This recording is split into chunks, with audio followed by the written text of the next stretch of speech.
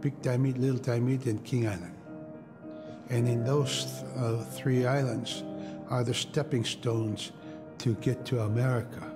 So King Island is this absolutely beautiful place off the coast of Alaska. And if you can imagine being on this really kind of rocky island that kind of shoots up from the water to these cliffs.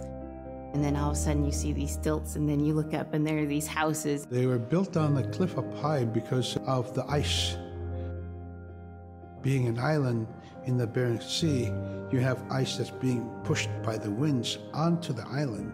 So it's going to pile up 50, 60 feet high. Structures are still there today, and people have returned to King Island.